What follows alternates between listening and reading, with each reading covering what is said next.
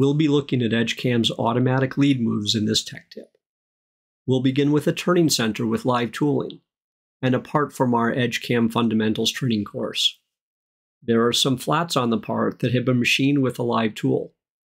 Notice there's a perpendicular move as part of the leads, but when we open the profiling cycle and look at the lead page, the lead type is set to none. This is an automatic move that EDGECAM generates, and we'll be learning how to control this. Let's switch over to a milling application, also from our Fundamentals training course.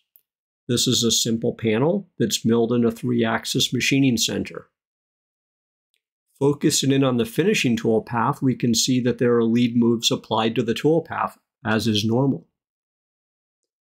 On the outside of the part, we have a tool path that mills the edge of the part, and again an auto lead, while no leads have been requested.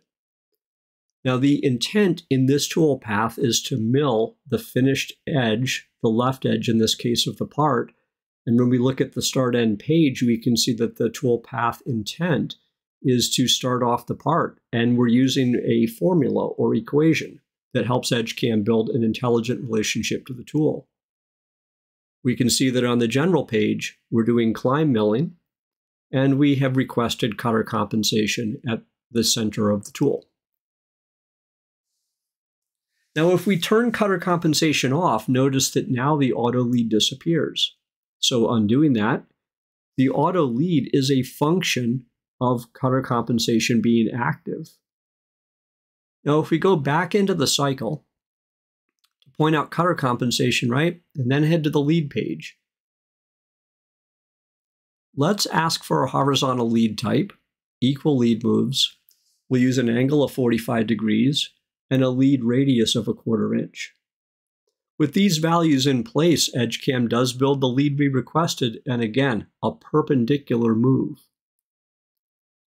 Let's generate code and look at what the NC code looks like. We'll code just the single cutter. Then when we look at the tool path, we can see that the cutter comp is activated on a linear move, and then the lead-in move happens. Now, this adheres to the rules in many machine tools where cutter comp activation and cancellation should not happen on an arc move. And that, in essence, is the reason for the automatic lead moves.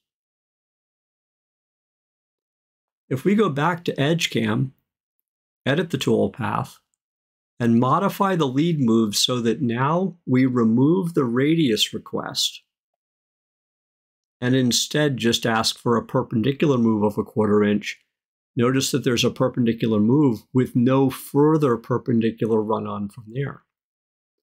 So what we see happening is that the auto lead moves are built with consideration of cutter comp rules. We need to open the post processor to see what establishes the length of the auto lead move. So opening Code Wizard and an example post processor, we'll head to the machine section. Every EDGECAM post, whether mill or lathe with live tooling, has an input field for radius compensation factor. This post has a value of 1.5, and this is a multiplication factor that's used to determine the length of the auto lead. The equation EDGECAM will use is that whenever we need to calculate an auto lead, it is the tool radius, or half your cutter, multiplied against the radius compensation factor value. This calculation ensures that auto lead moves that run onto a part to establish cutter comp are always slightly bigger than the cutter, and that will generally avoid any cutter comp alarms when running tool path generated by EDGECAM in the CNC machine. Let's pause for a moment to review some cutter compensation information. The screen image shown is an example of a tool offset page in a CNC machine. For each offset register, there's a geometry value and a wear offset value. When the CNC machine is given a G41 or G42 instruction to execute, the coordinate sets that follow are adjusted by the combination of both geometry and wear. Whether the machine is given a G41 or G42 instruction depends on whether the EDGECAM cycle was designated as climb or conventional cutting. And then in the EDGECAM cycles, we can choose from none, centerline, or geometry compensation. Under none, the NC code is at the center of the cutter, and the machine operates under G40 and simply follows the given path, with no compensation done. When centerline is selected in the EDGECAM mill cycle, G41 or 42 will be output to NC code, and the NC code coordinates are at the center line of the cutter. The CNC machine should only be adjusting for the wear between the intended cutter size and the actual cutter size. When geometry is selected, G41 or 42 is output, but now NC code is at the edge of the cutter, so the CNC machine will be adjusting for both the geometry and wear offset values.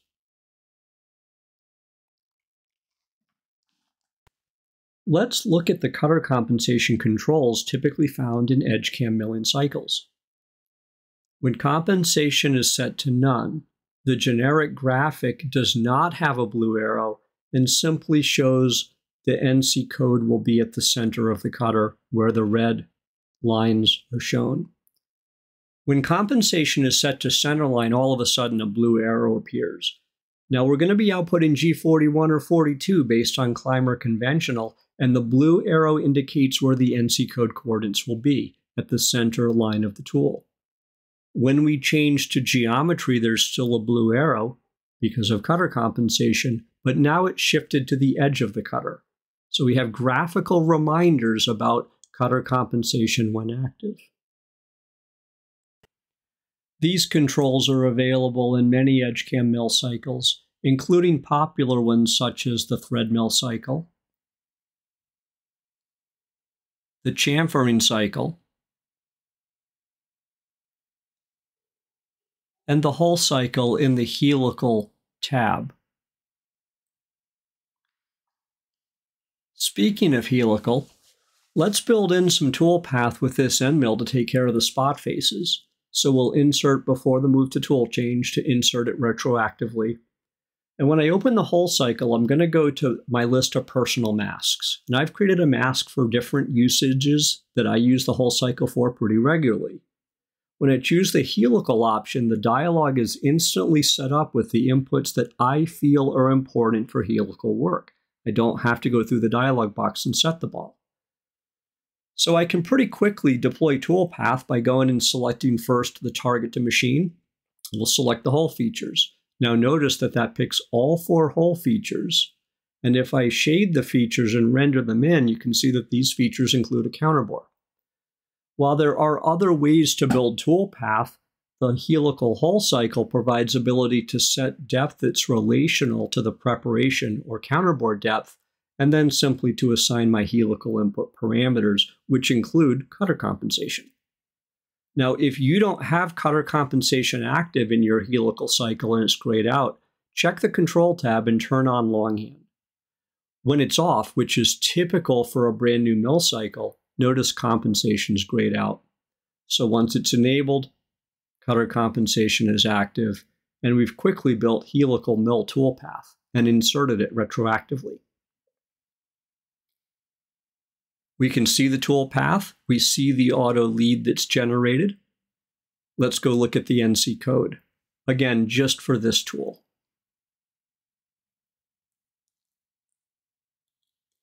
When we reload the code file and then search for helical that I put into the comment field in the cycle, we can see where that toolpath begins. And notice that the lead-in move is done on a linear move, as is required. The helical move, flattening off the counterbore at the bottom, turning off cutter comp, repositioning for the next hole, and repeating that process. So in summary, when we're in an EDGECAM milling cycle and we wish to use cutter compensation, we can do that without worrying about whether we'll have errors in the NC code because of cutter compensation rules. If we want lead-in moves, we can also request them. Taking a look at the machining process, we see the probe coming in to set up the work coordinate system. As we move into finish machining, The finished machining is done flawlessly, including things like the helical motion. We are confident that cutter compensation will output at the required time, turn off at the required time, and we'll be able to run our CNC machine with ability to run either under centerline or geometry compensation, whichever our company prefers to use. After machining is complete, the probe will be brought back a final time to measure key part geometries. Do you have questions on this or other topics? Please contact us to discuss. We would love to hear from you.